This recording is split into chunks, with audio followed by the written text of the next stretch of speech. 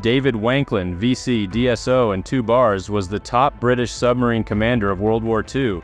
He rose to fame as the captain of HMS Upholder, under which he conducted numerous successful missions against Axis forces in the Mediterranean Sea.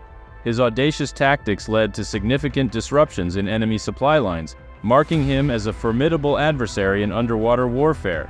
Wanklyn's leadership in sinking substantial Axis tonnage, including the notable Italian liner Conte Rosso, underscored his strategic brilliance and fearless approach to combat.